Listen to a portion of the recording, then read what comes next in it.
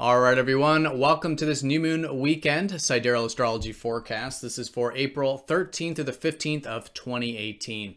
All right, so this weekend, a lot going on astrologically. The most important thing being a new moon at the end of the week, which does suggest another new beginning in Pisces. So if you're expecting me to say Aries, do check out the link down below for more information. But this is the second new moon we do have in Pisces now. So new beginnings still developing as it has been about essentially finding peace in life, spiritual peace through surrendering what is outside of our control and living as presently as we can.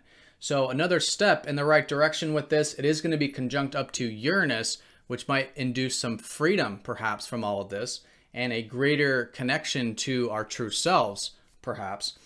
Mercury is going station direct in Pisces on Sunday as well. So there could be some things starting to move forward in regards to what we've been learning about, perhaps developing our intuition, going with the flow and some of this receptive stuff. And we also do have Jupiter sextiling up to Pluto on Saturday. So our belief systems, I think, are changing. I think there's more open-mindedness collectively and a bit of this empowerment to pursue our inspirations. All right, so let's look at that along with some of the other aspects here in more detail when we return.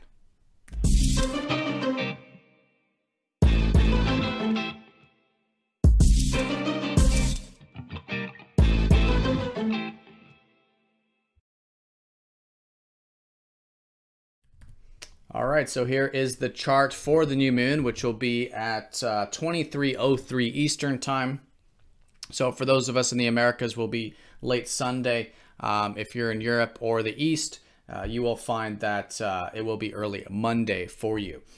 Okay, so new beginnings, yes, in Pisces, another step in the right direction. We've already been developing a lot of this very dreamy and etheric energy for over a month now. But now with this new moon at the end of Pisces and conjunct up to Uranus, definitely in a higher octave, let's say. I think with all this understanding that we've developed and had, this is now more of, I think, an integrating type of new moon of taking all of the insights we've learned in our own experiences about, again, finding that peace and having more presence and starting to move it forward. And probably in a bit of a freeing sort of way with this conjunction up to Uranus. So Uranus has been transiting Pisces since 2008, all right, so the past 10 years. If you can think back to around that time period in your personal life, has there been anything that you've been wanting to find more freedom with? And now, with this new moon, likely another step in the right direction with this. Down below in the comment section and in the description, I'm going to put where this new moon is for each of the sidereal signs. So if you know your sidereal sign, do check down below to see what house this is pertaining to for more personal reading in this regard. But collectively, since 2008, it has been this freedom of letting go of what's outside of our control, right? This spiritual freedom that Uranus has been showing us in Pisces. And what you could also say is finding our true self through surrender, through our beingness, right? Because our true self can't be a concept or something we understand fully, right? It only limits our true self, concepts and, these types of things. But when we're accessing our beingness, we connect to that freedom. So there could definitely be a new step in the right direction with this, a little bit more freedom of being our true selves in the context of connecting to our beingness and letting go of what's outside of our control. Right, so I think a very freeing new moon. We do have to give it some time, right? It will be slowly building as we go into next week, but this whole lunar month likely themes pertaining to this, and again, themes pertaining to more development with this receptivity and connection to what is with Pisces. All right, so this new moon is also going to be squaring up to Pluto, not majorly. It's a minor square here with this, but good to take note of. I think what's happening with this new moon and probably this weekend is this sort of transformation of our belief systems, right? Pluto's been transiting Sagittarius for pretty much that same amount of time. So what this is going to help us do now is that if there's anything you can challenge yourself with, in terms of seeing things in a new light, in a new perspective, and maybe even let go of some old limiting belief systems, some old unhealthy belief systems, right? This can be very freeing as well. So it does require the intention to do that with the square to Pluto. And it may also require facing some fears to do that as well.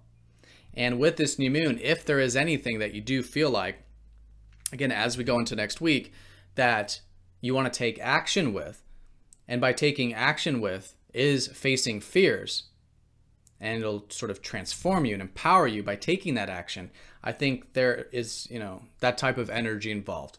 And I think it's a good way of working with it with the square. All right, so those are the two major aspects, new moon conjunct Uranus and this slight square to Pluto, transforming our belief systems, empowering ourselves through action of facing fears, and this new beginning with our sense of self, our true self arising from our beingness, and again, the spiritual freedom of letting go of what's outside of our control, living presently, seeing the perfection of life. The perfection of life is what is now, all right, is what is in the present moment. So let's talk about this Mercury retrograde. Mercury's been retrograde for the past 3 weeks. This is again in the same area if you want to check down below to see what area has been this reconsideration and whatnot. But yeah, if there's been collectively things you've been learning through your dreams, through intuition, again, all this kind of spiritual energy of where we can find more peace in life. This is now starting to move forward as we go into next week as well. So this weekend, it's like this energy is dying down with this ending phase. Mercury's slowing down, all right? And so we'll likely notice this bit of shift Sunday moving forward. So think back to the past few weeks. What have you learned generally?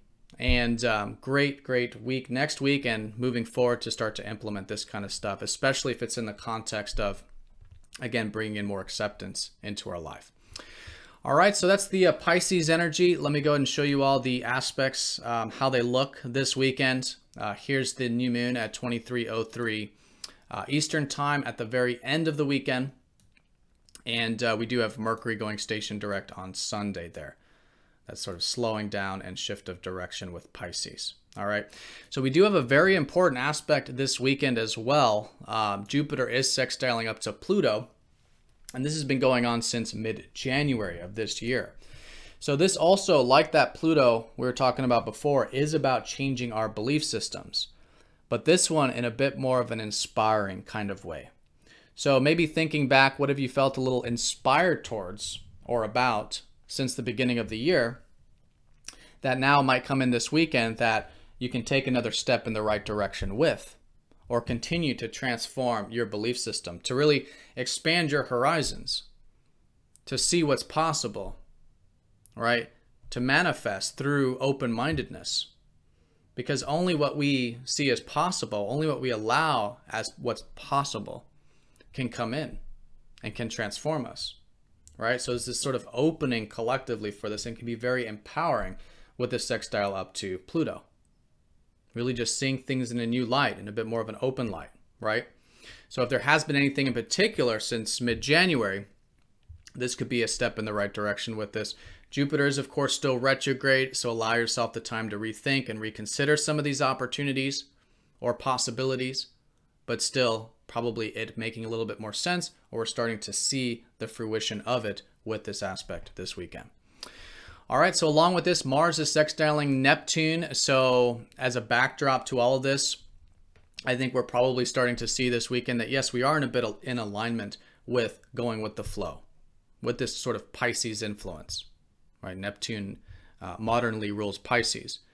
So I think it's a great weekend for accessing a bit of that receptive nature. We can be taking action in receptive ways, right? And just finding that flow and that current of life and putting energy into where the flow is already taking place. I think that can be easy and be very supportive for us to work with this weekend. All right, so that is the weekend in a nutshell. Hope you all have a fantastic new moon. Thank you again for all of your likes, comments, and shares with these videos.